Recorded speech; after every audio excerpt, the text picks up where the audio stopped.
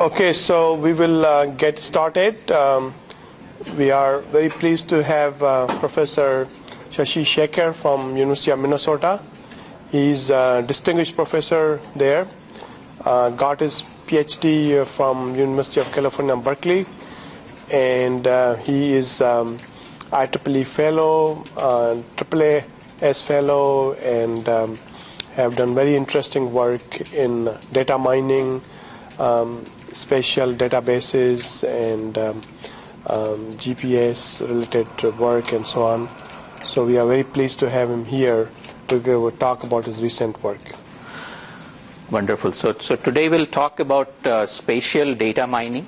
This is an area that our group has been developing for almost now 12, 13 years. And you can also kind of see the color of my lenses. So I come from computer science, but almost since the beginning of my career, I have worked with spatial data. So earlier projects had to do with databases in terms of routing and query optimization. Recent work has done data mining, but you also see a lot of community involvement in terms of conference organization. And this is a journal on advances of computer science for GIS, encyclopedia. And most recently, a community workshop on spatial computing as a whole to develop visions for next few years. Okay. So our group kind of works in two broad areas. One is spatial database, where we have had a variety of projects, and this illustrates a couple of them.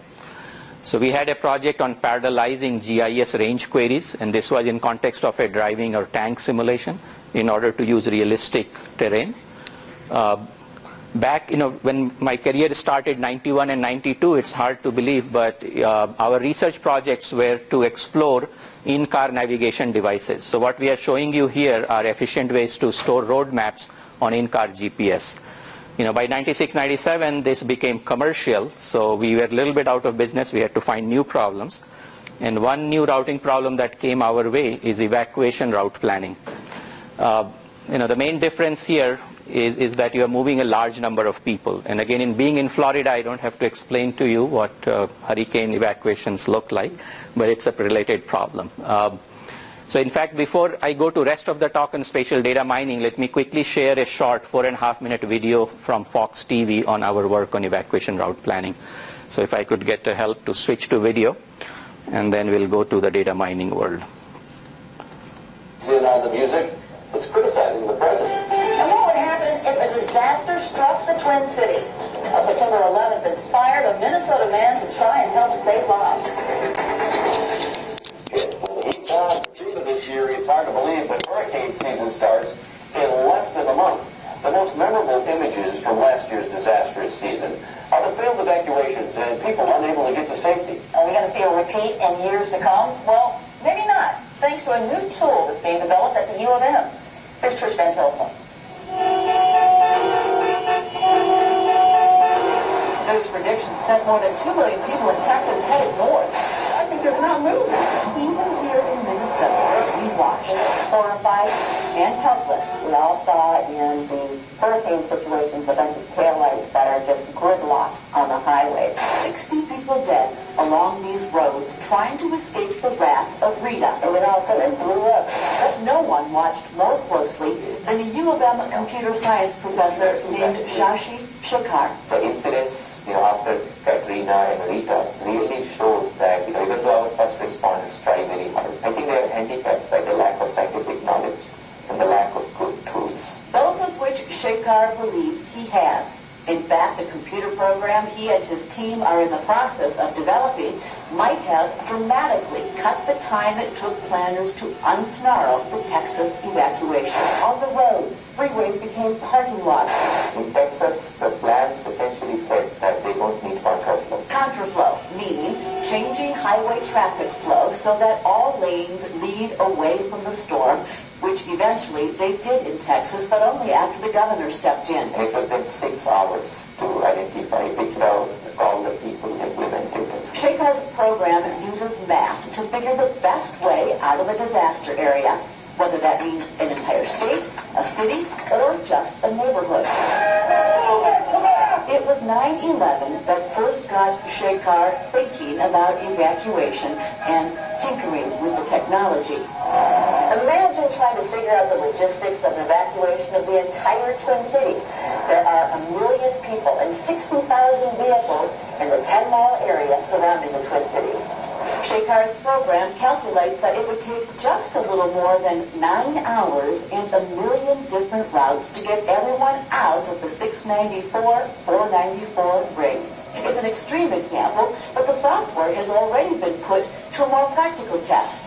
When Minnesota's Department of Transportation needed someone to craft an evacuation plan for the Twin Cities, they called on Shekhar. Based on his calculations, the state planners radically changed their evacuation approach, deciding that people should walk rather than drive.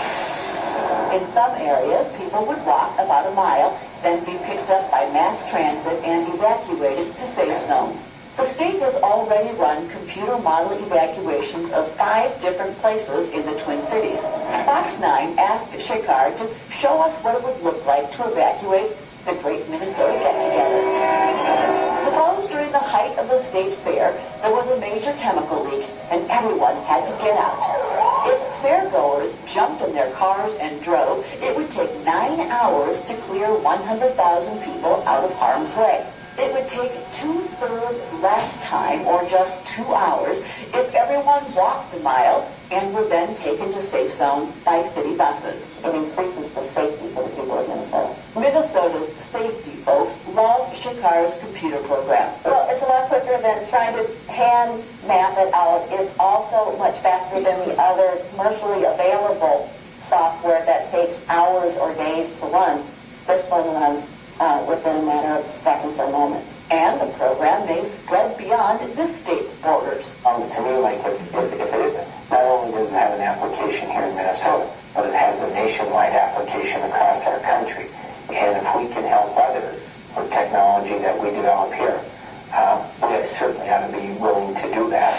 Seem kind of complicated?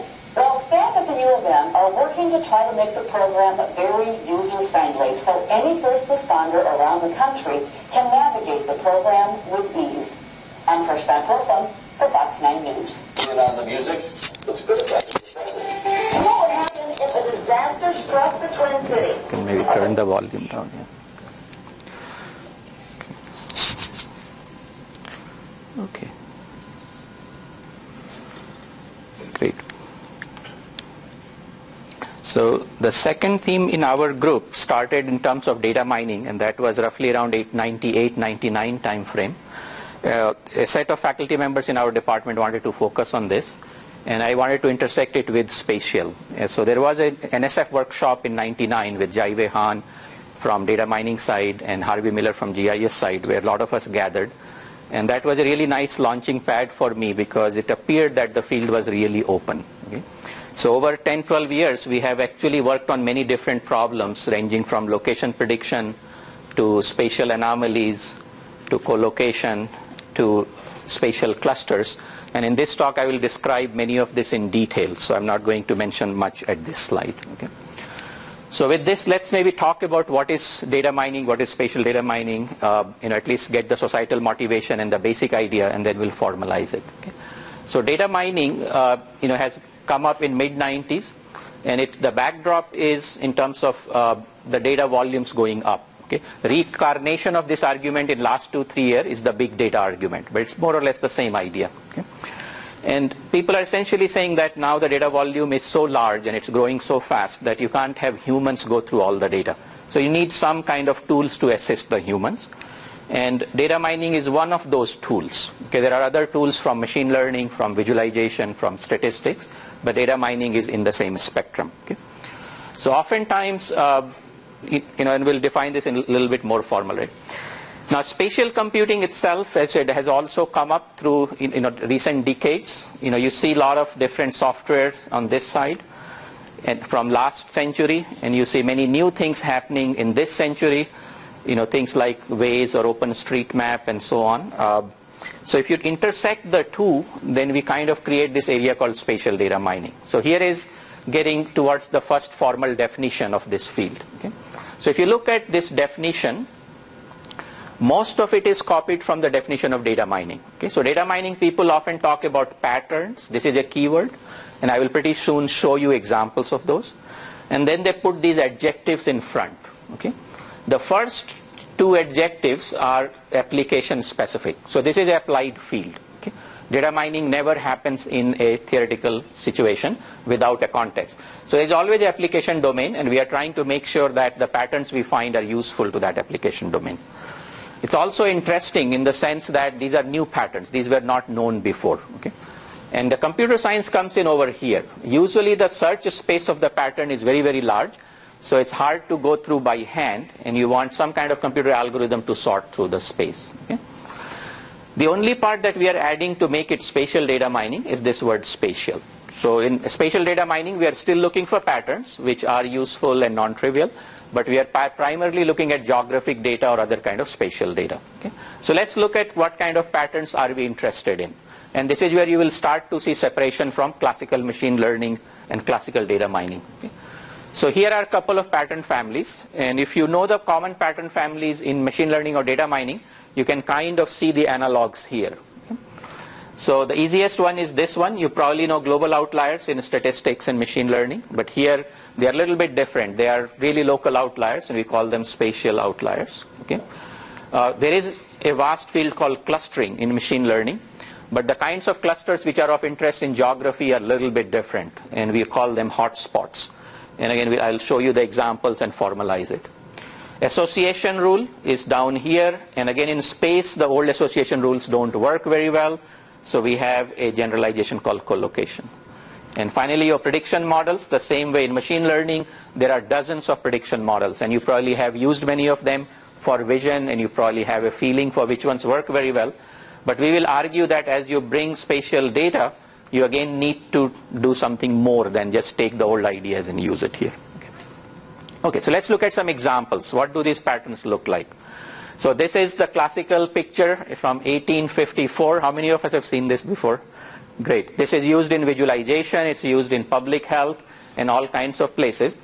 And we are using this to illustrate the first pattern family called hotspots. Okay, so the 1854 cholera epidemic happened in London, and at the time people did not know that it was waterborne. So the dominant hypothesis was that cholera is spread through air. But John Snow, one of the public health officials in London, made a map out of the deaths from the cholera. So these little dots are where people died. Okay? And he basically noticed that they were concentrated in a geographic area. You can kind of see this is the area where most of the deaths happened. Okay? But furthermore, he noticed that there is a water pump, Broad Street water pump at the center. So he went and argued with city council to shut off this water pump. But since there was no science behind it, still took him a couple of days, and it did help. Okay? And soon after that, people, the microscope was being invented at the same time. So people started pointing the microscopes on the water to ask what is in the water that may be causing it.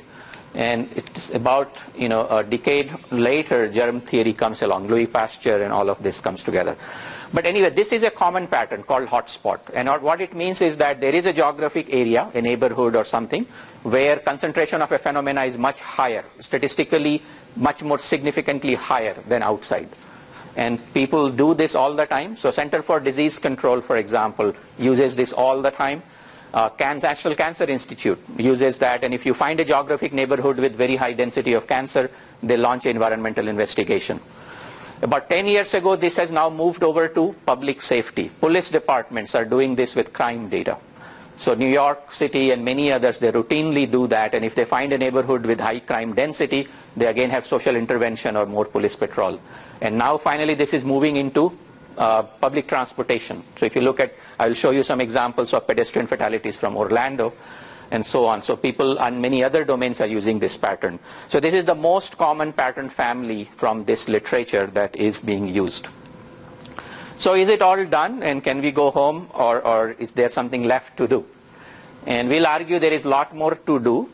First of all, when you look at real data, it's not just spatial. You have time, and in urban areas, you also have to worry about your transportation network. So for example, if you look at this set of crimes in Houston, you can use the classical clustering like k-means to find these ellipses. Okay? And even SAT-scan will find circles. But if you looked at it in terms of routes, you might find this summarization more interesting. Okay? Because urban area, a lot of things revolve around the transportation network. So doing this is still pretty open. One thesis is getting completed in our group, but this is still a pretty open problem. The other issue is time. Even the crime reports that police has a timestamp. And you now notice that these hotspots are not as static as Jon Snow might lead us to believe, and they change over time. This is showing you 24-hour activity in Amsterdam. And in this case, even the conceptualization of this, I mean, what are these?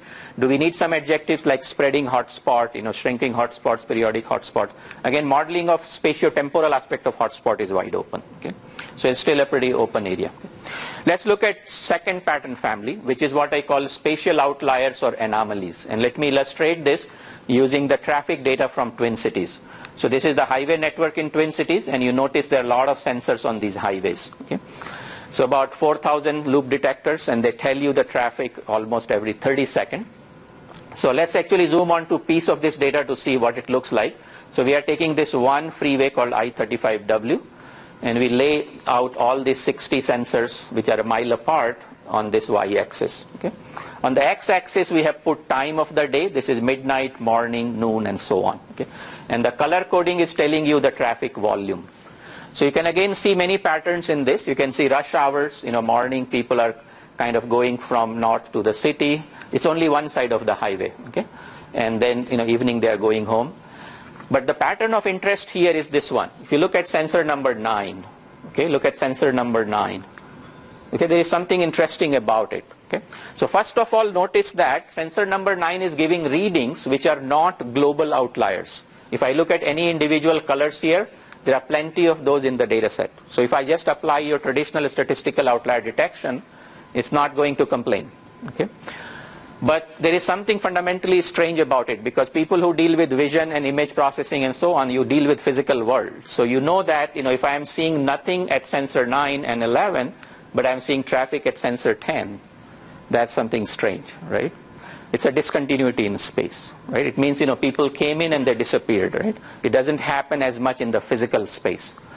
So this is a spatial discontinuity, and this is usually referred to spatial outlier. Okay, when we showed this pattern to the transportation folks in Twin Cities, they felt this was a bad sensor, and they dug up and changed it. Okay, so this is another pattern family.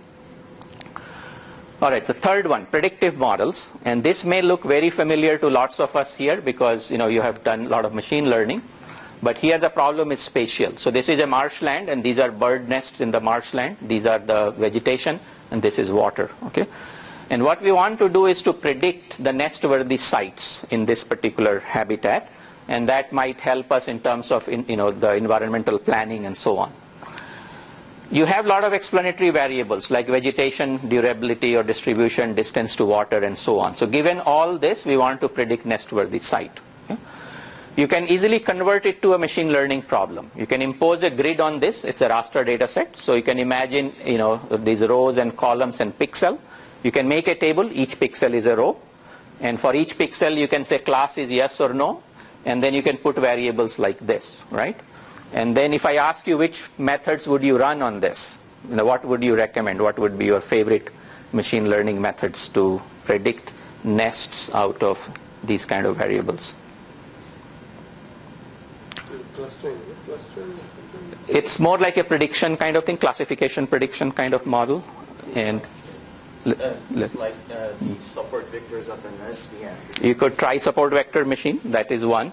But your group already knows that you will need to do something more than that, because you notice that these things are clustered. There is autocorrelation here. There's a smoothness, right? So your group will probably also put MRF at the back end to do the smoothing. Okay? So these are a little bit different problems than classical machine learning. Let's look at the fourth one, and this one was not there in the literature when we started, and in some sense our group helped define this pattern. And this is what we call collocation. So the easiest way to think about it is through an example. So suppose I'm looking at a map, and in this map there are many features. So for example, you see this eagle, and there are many nests for the eagle, or fire, or dry tree, house, bluebird, and so on. And the questions being asked are the following. Okay, so I'm asking, are there pairs of these event types whose such that their instances are often together in geography? So whenever I see one, I expect the other one to be there with high probability. Okay, so do we see any pairs in this? Birds and houses. So you see bluebird and houses, they often occur together.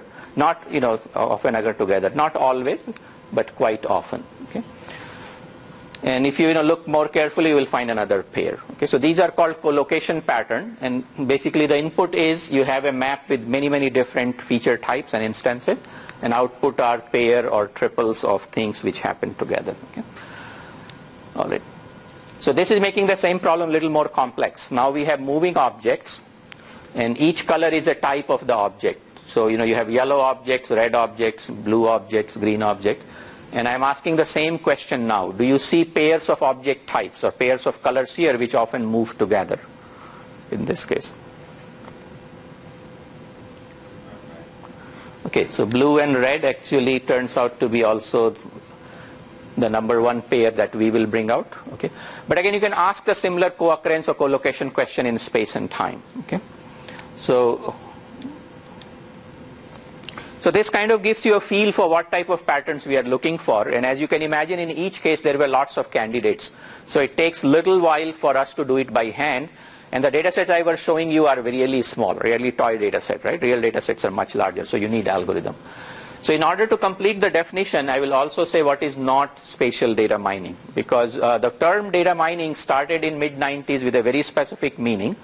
But pretty soon it became a folklore, right? Media started stretching the meaning and everybody started stretching the meaning. So oftentimes you see Google search as data mining, but not in our talk. Okay, Google search is querying. In our vocabulary, it's not data mining. Statistical hypothesis testing, again, is not data mining because you have very little combinatorics, just one hypothesis. Also, if you are finding patterns which are very obvious, such as whether in nearby places are similar, we are not interested in this, and we are not interested in non-spatial data. So with this, okay, I'm going to skip the details. So with this, hopefully we have given you a basic sense of what this overall field of spatial data mining is about, and what do patterns look like, and even a little bit of societal motivation. So before I go into the more detail, trying to define the input in some more detail, statistical foundation, and then data mining, pattern mining algorithms, let me pause and ask, are there any questions on the motivation or basic definition of the field? What is spatial data mining? Okay, looks okay. All right. So let's go down and quickly take a look at the data, and then we'll go through the other mathematical found parts as well. So spatial data is a little bit different than the classical number and text and so on. Many of us in this group are using it anyhow. So you can look at image data, which we call raster in case of spatial. These are images which are geo-registered. So for every pixel, we know the location. Okay? So this is one common type of data. But the key thing is that things are geographically referenced. So everything I see in my data set, I know the location. Okay? And people use multiple formats like raster, or sometimes they digitize it and they make vector out of it. So the main difference here is that, for example, for the river, you will have a center line. Okay? For each road, you will have a center line. So instead of an image, now it's a collection of points, lines, polygons. Okay? So this is sort of your second dominant data format. And I heard a couple of us are downloading data from Google Map in KML format, a few of us. And you probably see this is more KML style, whereas this is Google Earth style. And then finally, if you look at the road map and transportation networks, they are often modeled as graphs. So road intersection may be nodes, and road segment connecting intersections may be edges, and so on. So these are three basic data types in this world. Okay. Now this world has also made progress in standardizing the relationships. Okay. So spatial data, one of the core challenges is that you have lots of relationships and they are not explicit. Okay. So in the old data set, if you are in a database, most relationships are explicit, whereas here they are implicit. Okay. So for example, distance. When the data comes, you have the objects, but you have to go and compute the distance. But there are many other relationships of interest. Okay, so distance is only one family. People have looked at direction. People have looked at topology. Maybe USA and Canada, they touch each other if you look at their boundaries. Or Orlando is inside Florida. So people have tried to standardize the set of these spatial relationships. And there has been a major movement in, so I'm going to skip this, in terms of this standard. Open GIS Consortium, roughly mid-90s, came up with simple feature types. And in that one, they essentially give you 6 data types. So these 3, as well as collections of points, collections of lines, and collections of polygon. They also standardized the operations. And the most interesting one was topological. They came up with about a dozen topological operation, and they argued that it's in some sense complete. You're not going to need anything more. And how many of us know Allen's algebra from artificial intelligence? Okay, a couple of us. So this is a generalization of that to 2 dimension. Okay. In addition, they gave you a few more computational geometry operation, and and a few more like coordinate system and so on, which are relevant to GIS. Now the topological operation have a very nice underpinning, mathematical underpinning, in terms of this what is called 9 intersection model. And again, we are not going to go into the detail, but the idea is that for each object you have 3 topological properties: inside, outside, and boundary. So if you take a pair of objects, you will get 9 combinations in terms of intersection. So here you see boundary of A, interior of A, exterior of A, and here you see for the B, and these are the 9 intersections. And for each, if you use a Boolean value, you will get a matrix like this. So all these topological operations have a unique signature in this 9 intersection model. And using this, you can talk about completeness and so on. So a very nice mathematical theory was underlying this standardization. Okay.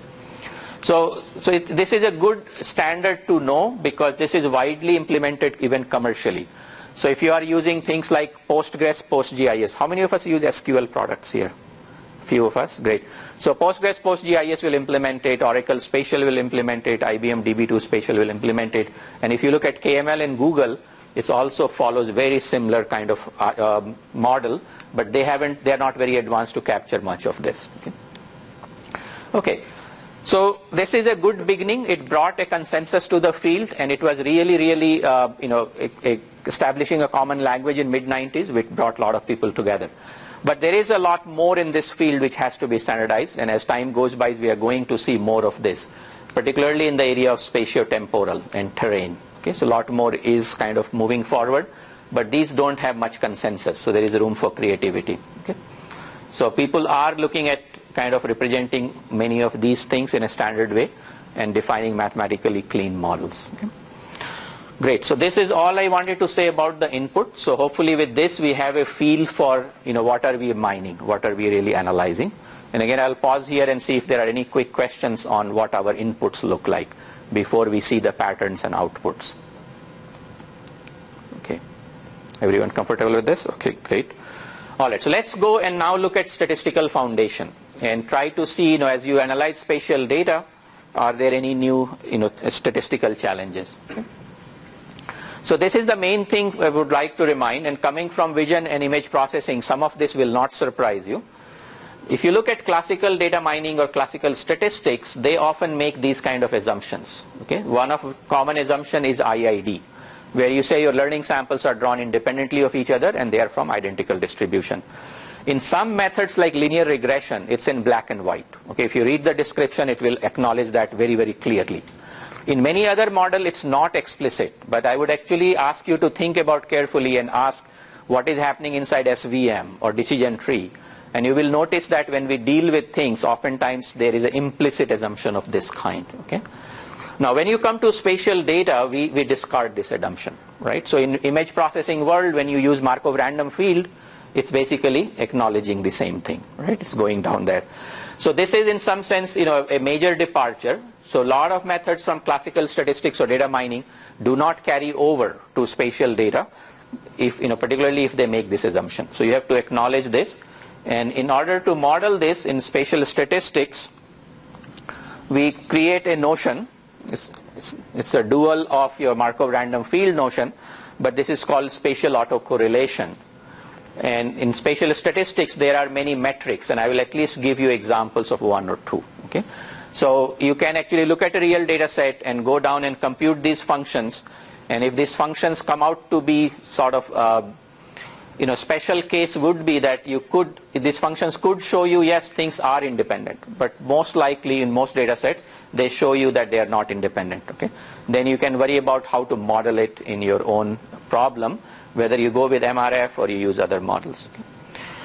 The other challenge is called heterogeneity, and this is again something you have probably seen in vision. So this morning, in fact, we were seeing an image of people in a stadium, And as you can tell that, based on the distance from the camera, the density of people will change, right? But a lot of that happens in geography kind of data set for a different reason. Not because of camera, but your features themselves have this kind of heterogeneity. Okay. All right, so let's kind of quickly give you a glimpse of this field, and we'll just capture these couple of notions that we will need in our own data mining models. So spatial statistics again is a rich field. This is one of the earliest books, Cressy. It's considered the Bible, but little mathematical. But since then, a lot of new books have come which are a little less mathematical and easier to digest. And there are theories coming from many different sides. This has come mostly from geology and mining side, whereas point processes has come more from public health side. But there are different kinds of theories, and again, we don't need to concern with all of them, but let's at least capture 2-3 basic concepts. The first, the concept of autocorrelation. Okay? And what I will try to do is to give you a qualitative kind of description and then give you one quantitative model. Okay? So this is a qualitative description.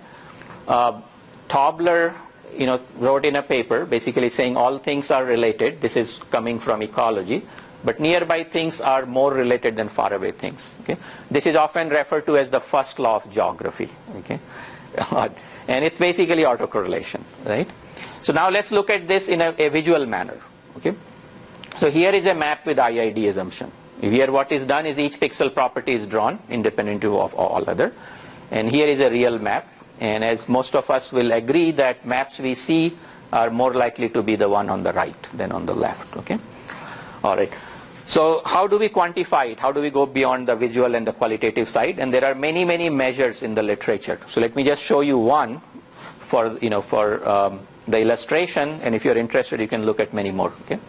So here is one measure for point processes. So in this measure, what we are assuming is that we are given a set of points. Okay. So maybe those are road accidents, or those are the cancer deaths and so on. And we are basically asking, are these points independent of each other, or do they tend to cluster together? Okay?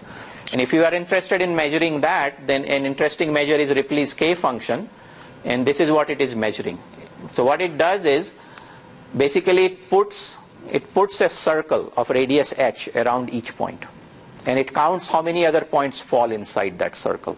Okay? And then you can look at average number of that. Okay?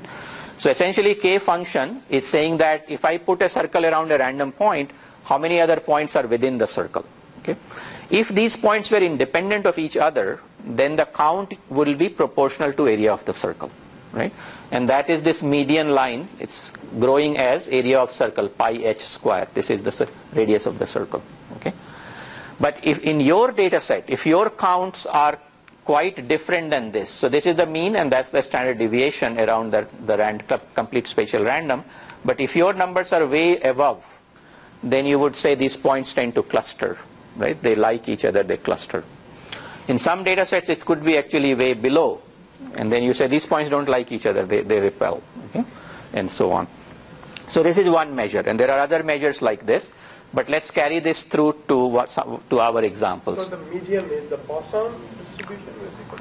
Median is based on Poisson distribution. So there is a notion called complete spatial random, which all it does is to take a Poisson process and generates point on a space. And if you did that, then essentially if I put a circle around any point, the number of other points will be proportional to area of the circle.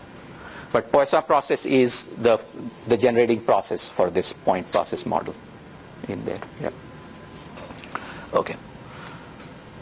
All right. So this measure can also be used for cross correlation. So if I want to ask if you have a set of, let's say, McDonald's and Burger Kings, and I want to ask, are their locations independent of each other, or do they tend to co-cluster, sort of like the co-location problem we were talking about? You can use a similar measure. The only difference is, now let's say if I put a circle around McDonald's, I'm going to count Burger King, right? If I put a circle around Burger King, I'm going to count McDonald's. And again, if these were independent of each other, your count should be growing as the area of the circle. But if they are interacting with each other, you will see higher count or lower count. Okay? So in fact, for this co-location picture that we were talking about, where we saw these things were kind of co-located, you can see the Ripley's cross K function. So here is two independent, completely spatial random processes. And the two pairs we were kind of saying are interacting, they are way above that, right? And so on, yeah. So when you're saying that two things are related to each other based on these circles and the statistics. Right. My understanding is that it depends on how we define the relationship. For example, Burger King versus McDonald's. Right. They want to compete versus each other, so we think that they should be close. But if we look at different stores of Burger King, they don't want to be close. They want to cover more. Right. So this. So perfect. This is the perfect example of autocorrelation versus cross-correlation. So if I'm looking at Burger King's by itself, which notion am I looking at? Autocorrelation or cross-correlation?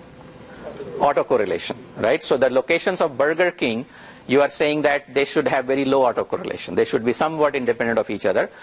And so for this example, that's good enough. Of course, if you know the population is not that uniformly distributed, so they will still mimic your population distribution, right? But whereas if I'm looking at interaction between Burger King and McDonald's, you're looking at cross-correlation, right? In traditional statistics, we are mostly thinking about cross-correlation. We seldom talk about autocorrelation, but in this space you talk about both. Right? Okay. MRF is an autocorrelation kind of process. Okay? And if you have done time series analysis, many of you know ARMA and ARIMA model, autoregressive moving average. They are special cases of this in one dimension. But time also has directionality, so computationally they are simpler. But you have seen these notions before, it's just being organized now. Okay.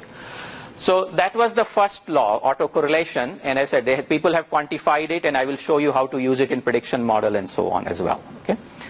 Let's pick up the second idea, and the second idea is that of heterogeneity.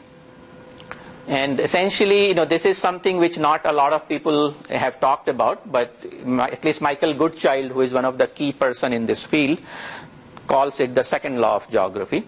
And all it is saying is that, no two places on earth are alike. Things vary from one place to the other. Okay? If you came from domains like agriculture and so on, then you will see this thinking everywhere. In fact, in agriculture, if they want to know what plant should we grow in Florida, they will never take anything point blank from another region. They will always bring it and test it here. Okay? Unfortunately, in physics, they think very differently, right? Physics, we want generality. One thing works everywhere because they were building theories about other planets and they couldn't ever go there, so they had to build and test the theory on Earth and make the assumption of generality, right? But in geography, people think about heterogeneity and they say things are different. So here is a very simple way to illustrate it. It's also called Simpson's paradox in ecological fallacy and so on. So suppose I'm looking at this data set, okay, some two variables x and y. Okay, if I fit a single regression model, it will show you positive slope. Okay. But if you separated the data into two groups, the red group and blue group, and fit the lines, you will see the local slopes are different from global. Okay? So this is a classical example of heterogeneity. It's telling you that your data is not from a single distribution, and if you force fit a single global model, you're going to get weak and possibly incorrect result, right? And you should separate it out. Lack of time, I'm not going to show you real example, but very similar things happen with, for example, phenology data. Lilac blooming data set, you see exactly same thing. If you look at the whole data set, it actually appears that things are blooming later and later. But if you split Mississippi east and west, then you get the proper slope. Okay, things of that kind you observe. And the reason is that the number of data points that have grown over time, there is a lot more data in west now than 50 years ago. Okay? So in this one then you have to do like segmentation, you have to know which points belong to that. Yes. So do you guys use like what's called RenSeg, random sampling and construction? So here actually this is a very simple example. I will show you one model. What they do is they do it in a continuous manner. So if you are, let's say, doing linear regression, there is a generalization called geographic weighted regression. So your coefficients, your slope and your intercept is actually function of location. So they are not single numbers, they are maps. So you do it in a very continuous manner, right? This will be the simplest. From one distribution you went to two, but really what you want to do is to do place-specific models. So you have lots of models and it varies smoothly. Yeah, we have in vision we have what we call Huff transform. Yes, yeah. That's another thing to Right. So we are looking at Huff transform in a different context. When I come to that, I'll bring that up. Yeah, we're looking at that's more for shape detection, right? Yeah. There are a lot of ideas which go across these domains. Okay. The third issue that comes in spatial statistics, let me very quickly mention, is called edge effect. So here, this is a data set from North Korea where, the green areas are cropland. Okay, and the red is also cropland, but the red ones are not close to transportation. So you see black is the road or blue is a river. So if a cropland is close to transportation, it's green. If it is not close, it is red. Okay, so this was a test data set given to us to demonstrate spatial data mining, and we basically defined outliers in terms of these croplands not accessible by transportation, and those were flagged as red. But in this example, I have more confidence in flagging red things in the center, but not as high confidence on the edge. Can anyone again guess why the confidence is low on edge? Okay, if you look at maps, yeah, okay. Not as much information. Because the information on the other side is missing, right? So on the edge, in geographic data set, unless you take the entire surface of the earth, you always have this edge issue, right? And statistically, they actually go and model that. So your confidence models take into account, do you have the complete context or not? But there are these kinds of issues which are modeled in spatial statistics. And again, I'm not going to show you the quantitative model, just the qualitative is enough. Also tell you that this field is fast evolving. Actually, a lot of developments in the field have happened in last 30 years because many models in this field are very compute heavy. Until computers became powerful in about late 80s, you couldn't really use and develop it too far. So a lot of things are still being developed, like for example, spatio-temporal is a big area where people are struggling and working things out. Also network data, urban data sets, these theories are being developed. But there is sufficient amount of, it's a current theory in terms of point processes and so on that can be used. Okay, great. So again, pause here. Any quick questions on the statistical fundamentals being different as you go to spatial data mining? Okay, great. So let's use these basic ideas and say what happens when you go to the data mining world and how do our models change because these properties have changed. And what I'm going to show you is primarily these specialized techniques which take into account these properties directly instead of relegating them to feature selection. This is something you can always do to create a lot of spatial features and feed it into classical data mining model. In some cases they do pretty well, but the better is to actually use techniques which directly take this into account. So I'm going to skip the details and kind of show you the things. Okay. And what I will do now is to use your machine learning classifications. We'll start with supervised learning process like classification and prediction, and then slowly go to unsupervised learning techniques.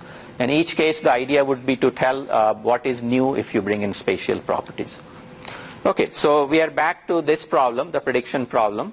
So this is our prediction variable, bird nests, and these are explanatory variables. And the idea is to predict these bird nests out of these. And so here, as I was mentioning, if you use classical machine learning, things like decision trees or regression, then you would have trouble with IID assumption. Okay, we can tell that these are smoothly varying map, there is heavy autocorrelation, and even here if you compute Ripley's K function, that will come out to be positive. Okay, so how have people changed the models? So here are two quick examples. In the reference, so for example, we know linear regression, it's a very popular model in statistics. And this, a lot of us can recognize, is the Bayesian classifier.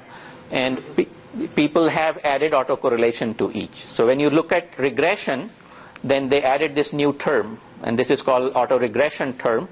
And this is what it basically means. So it's saying nest at a location is partially explained by the explanatory features at the same location, but it's partially explained by the nests in the neighborhood. Okay, this is sort of like MRF kind of world. W matrix is your MRF matrix, and you are putting a smoothing in here, right? So very familiar to a lot of us. And you can do the same thing in other models. So here in Bayesian classifier, it's written the same way, that probability of a class at a location depends not only on explanatory feature on the same location, but also the class levels in the neighborhood. And you can write Bayesian rule and work through that. Okay? So this is what sometimes is called MRF Bayesian classifier. Okay? And there are other classifiers where you can bring in the same idea. So one thesis in our group right now is looking at decision trees and trying to change the nodes in the decision tree to look at not only local features but also neighborhood. Okay? And if you actually model it this way, as you have seen with MRF smoothing, your classification accuracy in this bird nest case went up about 10 to 20%. So this was an ecology thesis, and originally they were trying simple regression and neural network and getting only about 50-60% accuracy, and with this kind of spatial autoregression it went up about 15-20%. Okay? There are other issues still left in this domain, and I will illustrate just one of them. And here it's essentially showing that despite using these models, we still assume that our errors are independent of each other. Okay?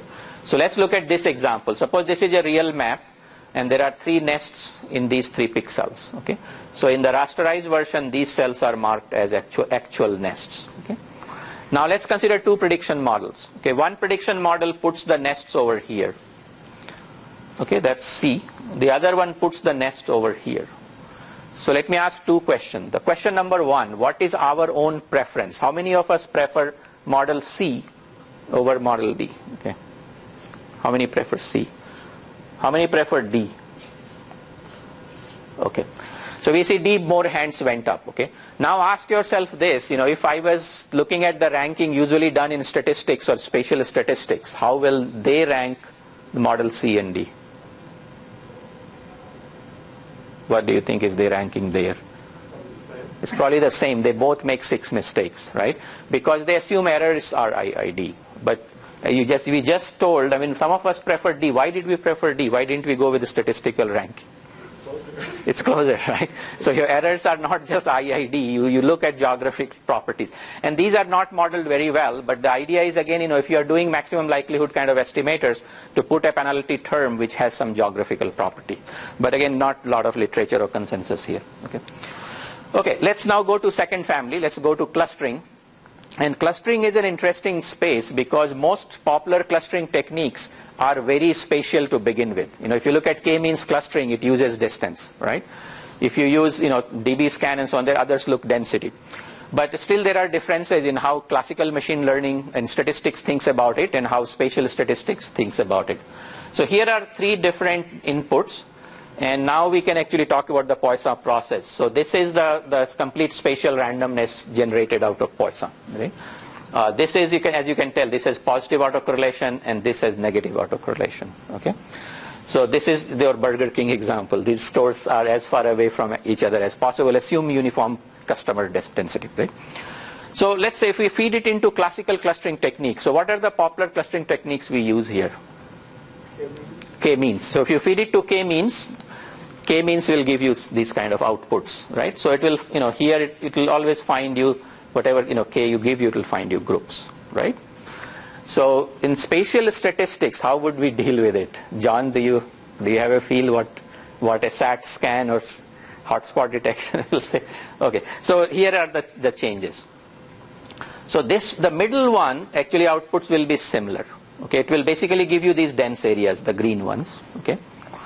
On the left one, actually it will say that, there may be 1 or 2 dense areas, but they are by chance. So you shouldn't really be doing clustering on this. It's a complete spatial random.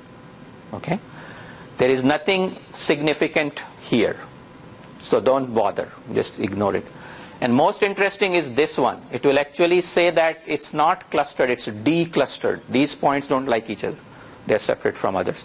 This is negative autocorrelation. Okay, and so if you look at software like SAT scan, what it basically does is to try various circles, and it will give you the circles inside which the density is very high. So it will give you these green areas. Okay, so it's very different thinking in spatial world. Okay, in general machine learning, I have never kind of seen people go like this. Okay? So in this one, when you look at circle, you are looking at distance, right?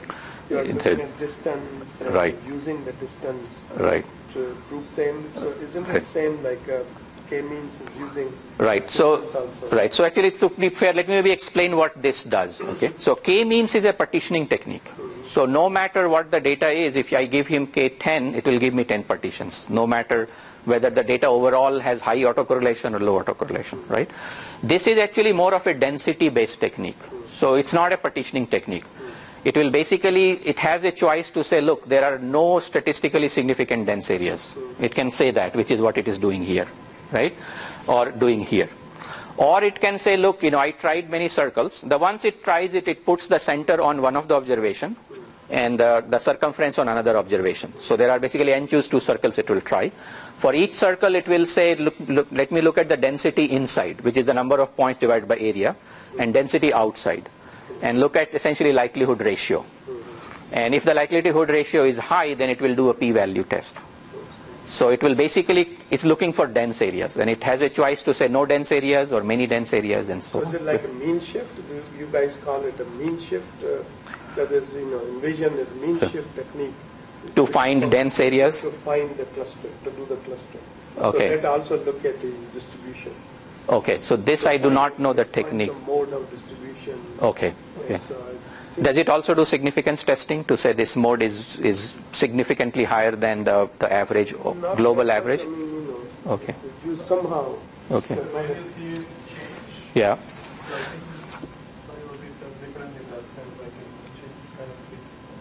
Mean shift is a fixed radius? Okay. So maybe after the talk this is something we should look at and check. Yeah, but I think there are two differences. One is it's not a partitioning technique. It's a density thresholding. Another way to visualize it is the following. It's not a 100% accurate visualization. But if you created a density map out of it, right? So you put little Gaussian on each point and you add up the Gaussian. So you're going to get a terrain of the probability density function, right? And on that terrain you can say the mean probability density is this. And let's say it's all normal distribution for simplicity, then 2 standard deviation cutoff is here. So then I'm basically looking at in the terrain the peaks which exceed at least 2 standard deviation. That's basically one simple way to think about what it is doing. Okay. Yeah. In these special clustering techniques, there should be some threshold which define what is the density, or right. The thresholds are adaptive. Right. So in this case, thresholds are based on p-values and likelihood ratios. So if you know the statistical significance testing, you can essentially say, give me everything which is, 95% confident that it's very different from the mean density of this population. Okay? Or that's typically what is done. So they do p-value and likelihood ratio tests. Okay? Which is seldom done for machine learning clustering. It's not done. There are some density-based clustering techniques in machine learning, like DB scan is one technique, or chameleon is another technique, which will find you connected regions. But I haven't seen the significance testing in machine learning literature as much. Okay. All right. Okay, so this is something which came out of mid-90s from National Cancer Institute, and as I said, it's now being used in police departments and also in transportation. And again, remember, in these domains, in health, they are statistically much more sophisticated, so they always like statistical significance. So that's where it came from. Where is it going next? So there are 2 areas, that it is going. And so one of which what we call is spatial concept and theory aware cluster finding.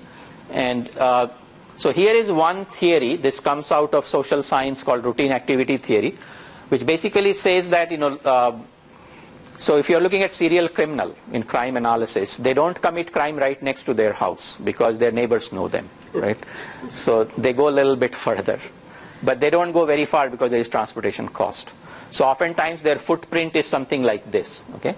Same thing happens if you have a meth lab, right? They can't sell it in the immediate neighborhood, but they don't go very far, right? So one of the interesting part is if you know the shape of your pattern, then instead of looking for circles, we may look for these donut holes or rings, right? And actually this is where we are trying Huff transforms as well. Okay. There are different ways to enumerate rings, and we are trying to see which one works. Okay. The other one I briefly talked about is, instead of talking about circles, which may or may not have any meaning, we look at geographical features like rivers, streams, and road. And so here is one example, and actually maybe some of you will recognize this road map. This is from Orlando. This is pedestrian fatalities near Orlando. And as you can tell, this is the input data. So what's the better way to summarize it? Here is k-mean clustering. This is k-mean with network distance. And here is a route-based summarization, the last one, which is a thesis just being completed in our group. So right? do you know where this is? Because we need to avoid this. This one. So we can zoom into this map. Actually, they have, this is not a great news for me to share, but Orlando ranks very high in pedestrian. Yeah. And these are primarily, I would say, arterial road. They're high speed, but they don't have pedestrian walkways next to them. But turns out that there are, apartments and other buildings and people cross. So, yeah. Okay, so I think time-wise we should watch a little bit. So we have about 5 minutes left. So should I try to wrap up now, or do you have a few more minutes? few more minutes. Okay, all right. Get back to the previous slide. Okay. And so in the last one, we have one cluster at the top, then the red cluster, then the blue cluster, right, and the green one. Yeah. Generally, do you employ any specific technique within your method to distinguish that the red one is not basically a branch of a brown one, but rather a different cluster? Yes, yes, yeah. So this problem, if you actually look at its computing side, there are some very interesting challenges. Okay. So first of all, what are the candidate routes that you want to consider? So if you look at arbitrary routes, the candidate space is very, very large. Okay, more than exponential. So that doesn't work. So one way we made it computationally tractable is to say we only look at shortest paths.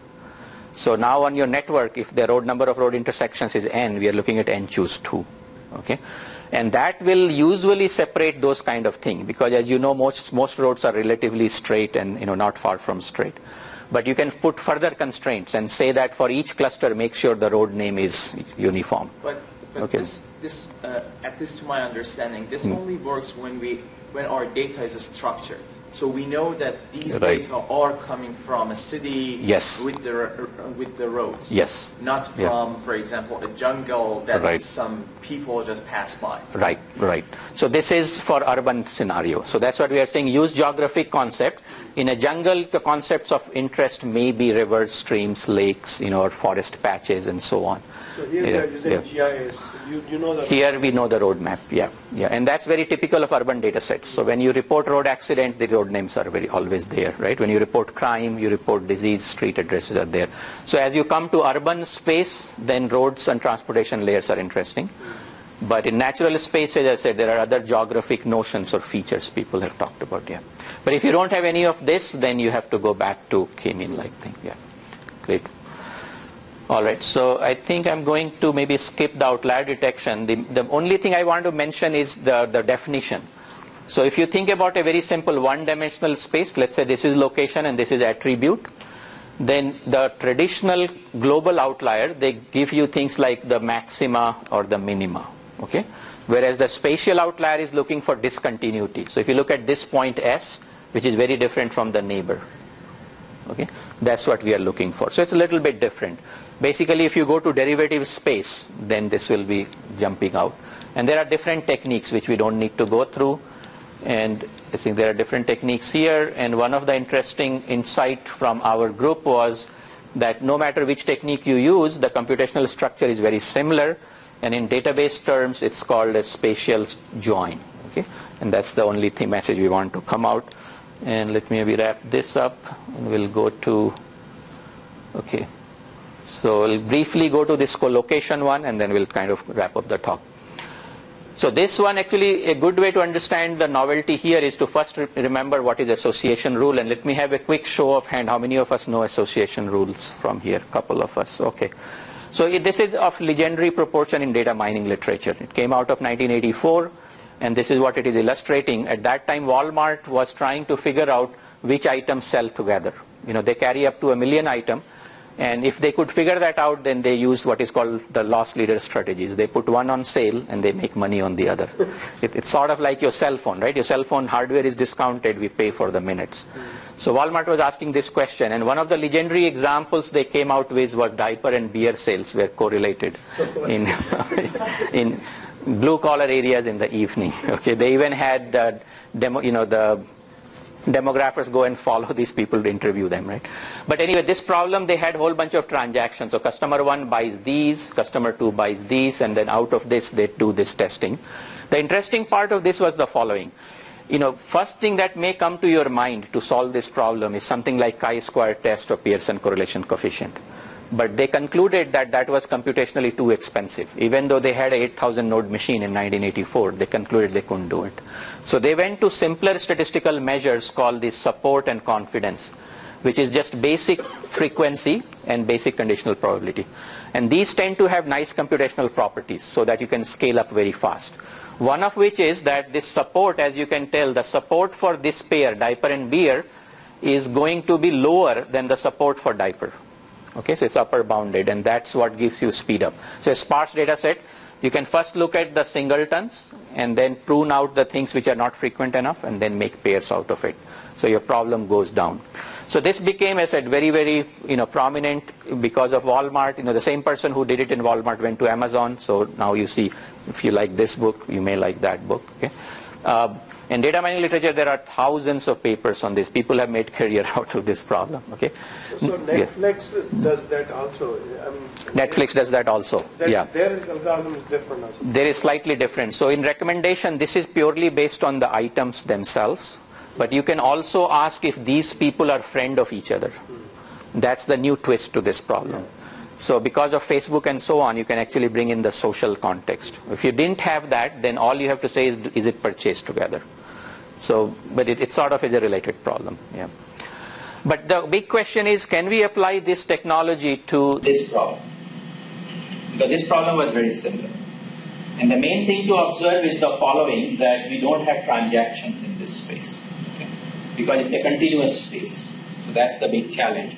So because of that, you need a new model. And that's all I would basically say here. So there were people, who tried to make transactions like this. So if you look at this is your basic data, some people will draw circles of this kind.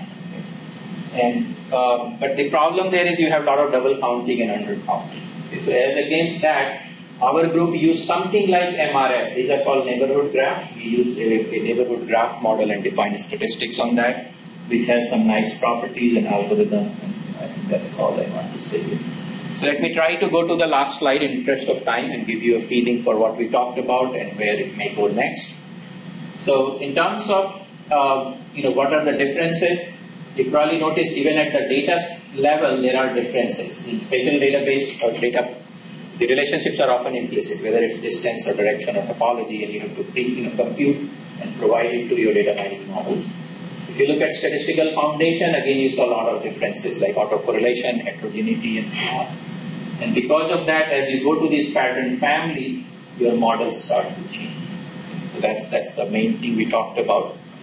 And as you add time, things get richer.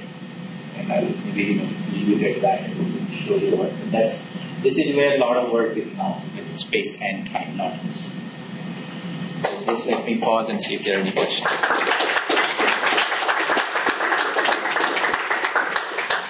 Very nice. Okay. Questions? Yes, go ahead.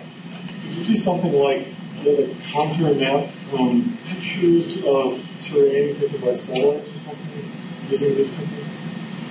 Okay, so can you repeat one question? Which kind of map you want to get? Contour map. Contour map of elevations. Of elevations. So the techniques which start from satellite imagery or aerial imagery and extract map features, they come in two flavors. I think the closest we came to that was the classification prediction, and we were talking about bird nest problem. They may be closest to that. So right now the techniques that are used are the following. From satellite imagery, people make land cover maps. So they classify it into green area or water or urban area. And they are often very similar to what you know in machine learning. People use decision trees. And people sometimes do train that sensor and get signature of these models. They use vision techniques. But they would do smoothing. If you don't do smoothing, you get salt and pepper noise. So that's where you do MRF smoothing afterwards. Or you can use this spatial autocorrelation aware techniques, which will do the smoothing in the process. So that's widely done. When it comes to terrain map, you're thinking about elevation now, right? Elevation maps usually are made in a different way as far as I know. So the latest and greatest is LiDAR. Right? So LiDAR will directly give you the reflectance, and it's giving you, all you need to do is a little smoothing. It's more expensive, but that is, I think, the more recent last technique to do that. I will have to go back and see how they did the previous one. So EEM and TTIP before LiDAR were done in a different way, but I have not seen these techniques applied. I was just wondering if there's a way to merge computer vision techniques with these techniques for that kind of problem. So suddenly in map creation, these two words come together. Right? And if you are doing object recognition, so the way I see it, computer vision's main strength is if you know the type of dog. You know I'm looking for cars or houses. Then computer vision kind of goes much further, does much better. Whereas these techniques are more amorphous, like general classes, line-covered classes, and so on. But computer vision does get used a lot to produce the map. That does. More question?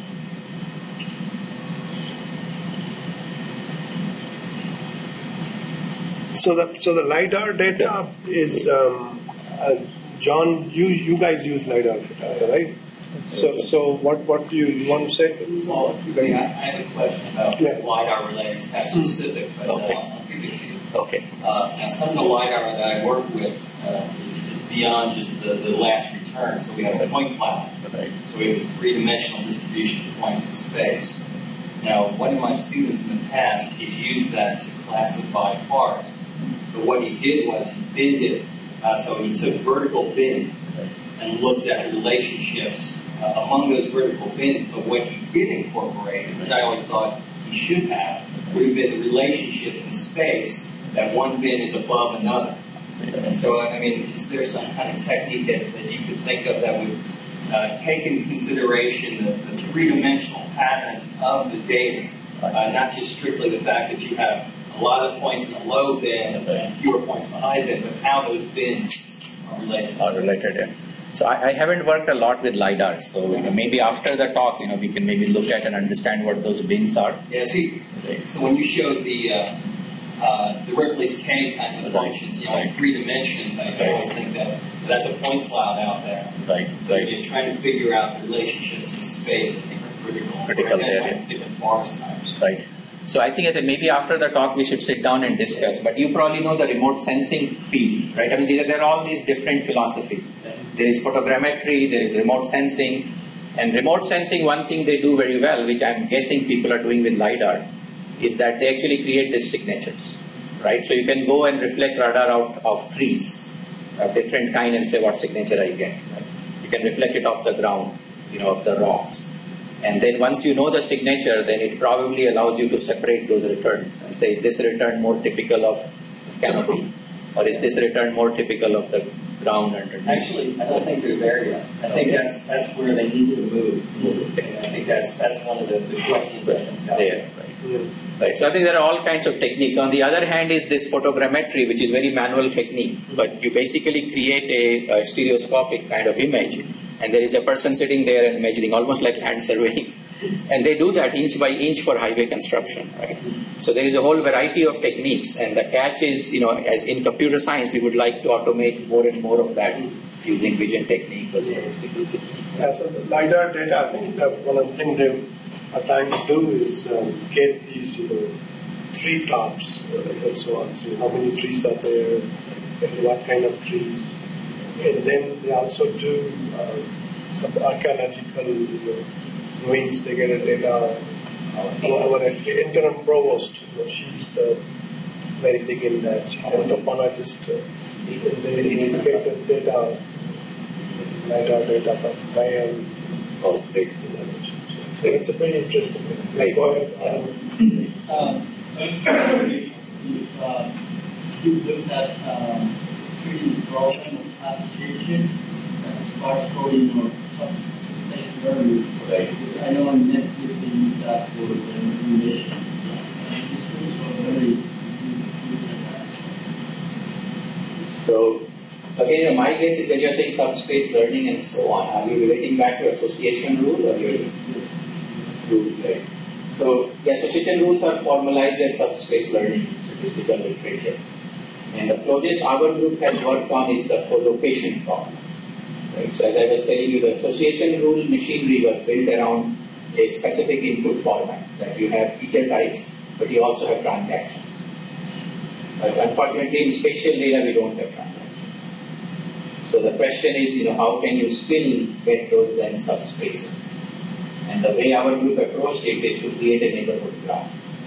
Because spatial data, at least you have a location for each instance of each feature. And once you have the location, you can define a neighborhood based on distance or some other property. Sort of like Markov random field defines a neighborhood based on distance. Right? The only difference here is that it's not a regular tree. MRF typically is a very regular structure. But if I have arbitrary points like road accidents or cancer deaths, then The points are a little bit more spread out, non-homogeneously spread out. But you can still define a neighborhood graph based on this. So if you say a pair of points is neighbor, if they are within, let's say, half mile or 1 mile, then you will get a graph. Once you get a graph, then you can define statistics, which I didn't really mention. So we have a statistic named participation index. And it has two nice properties. On one hand, it has a spatial statistical interpretation. So it's actually upper bound on reduced scale function, cross scale function. On the other hand, it also has this monotonicity property of support median. So you have a very nice balance of computational properties and statistical properties. So this came out of our group. 2001 thesis was completed, and there are several hundred citations. So many people have followed up on co-location work. Some have tried to add statistical significance. Many have tried to speed up the algorithm. It does tend to be more expensive than association. So that is the closest from our group. And then actually there were many follow-up grants as well. So people, Army wanted to do it with time. So the moving object trajectory I was showing you, that tried to look for these pairs with moving objects. So that was another thesis. And there is another one with spatio-temporal pattern, or causation kind of pattern. So that's closest what our group. So this moving object thing, I think we have done it, but so in one way is that you learn this kind of PDF, right? You have X and Y, and two objects. What's the probability that these two will move together, and use that to find these. I mean, you have some training with that, and then what we have done is given the PDF that we can predict, right? If there's somebody moving here, then you see that there, yes. Right. So these are a little simpler than PDF. So for the probability distribution function, let me show one slide to give a feeling for what these techniques look like. PDFs usually are more computationally expensive. Let me see if I can. Okay, this must be the. Yeah. Let me just show one slide on this. Okay.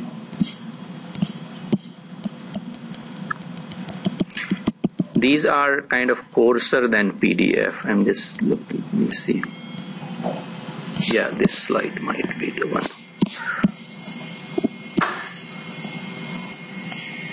Just to give a flavor. No, actually, no, not this. Okay, collocation. Yeah, maybe this. Just to give a flavor, these are sort of little coarser. So this is sort of giving you the statistics that we defined on the graph.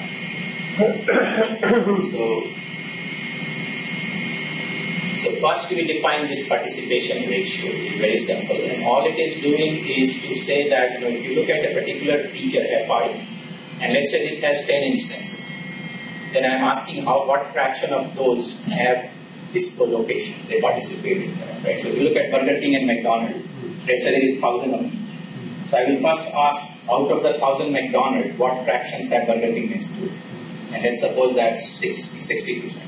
Right? So that's participation ratio of McDonald's in this pair. Then I will ask the same question on Burger King. Maybe there are 70% Burger King which have McDonald's close by. And then I take the minimum of the. So it's a minimum of 60% and 70% is 60%. So this is sort of a lower bound on the probability that if I see a McDonald's, what is the probability I see Burger King nearby? As well as if I see Burger King, what's the probability of that? So it's a very, you can say it's a poor man's probability distribution. Yeah, it's a very simple one. But the reason we do that is because it has this nice computational property. Because once you do that, then computationally I can start throwing away combinations very fast. So it's a trade-off between computational scalability and your probabilistic statistical rigor. That's basically how the rule is played. Which is the same thing that happened in association rule. If you look at support measure, the support measure, the way it ranks pattern is very different than how you will rank it using correlation coefficients. In fact, in late 90s, there used to be bitter arguments between statisticians and data miners, because some cases the rankings are completely different. So there are examples where support and confidence measure ranks it very high, but the correlation is negative. Right? So this used to be, statisticians will call data mining black magic. This happened. But then a couple of people came around. David Hand was the first statistician in Britain who came and he explained and he created that, the terminology of subspace. He basically said what these people are looking for is different. Here is how you kind of interpret it. And then sort of the communities came together. So a lot more statisticians started coming to the data forum. In the big data debate, fortunately, instead of fighting, they have joined forces. They have came together. But late 90s, it was a very bitter fight. They thought all kinds of things. So that's basically the trick here. It's a trade-off. It's a trade-off. We are data mining. Another route of data mining is the following, which may be good to also understand. So if you go to mid-90s, you had all this nice statistical software like SAS, right, which every Fortune 500 uses. How many of us know SAS here? Great. But those, in order to run that, your data had to fit in main memory, right? Whereas relational databases had been around for 2 decades now, and many people had data sets which could not fit in main memory. So what do we do there? So data mining did 2 kinds of things. First, it will take the old techniques like k-mean and try to make it IO aware, so that you can go and fetch things on disk and work with it. But then it got creative and it said, well, maybe you should take a trade-off and say, what can you really do? And that's where association would be. So the mindset of scalability was paramount. So that was their niche. Their niche was this scalability. So first they said, well, there's some statistical technique we can scale up easily. Others we cannot. So maybe we need to just water down the statistics. Okay, very good. Okay, well, thanks again.